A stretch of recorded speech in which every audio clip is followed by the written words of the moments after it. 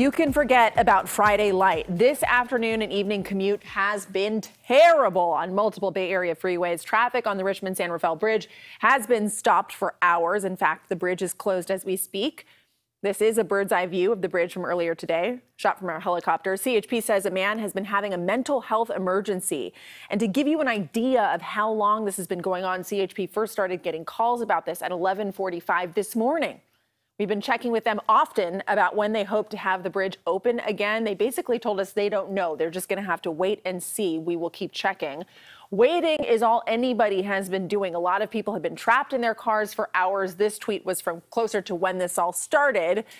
Lou tweeted that they'd been sitting on the bridge and he actually saw people playing Frisbee. They also wrote, someone just got out a guitar. It's a weird experience for all of us. And the mess on the bridge seemed to have this major ripple effect on traffic all over the Bay Area, including here in the city. Our reporter, Ann Makovic, spotted this backup through downtown San Francisco. There have been major backups on 101 north of the Golden Gate and 80 eastbound.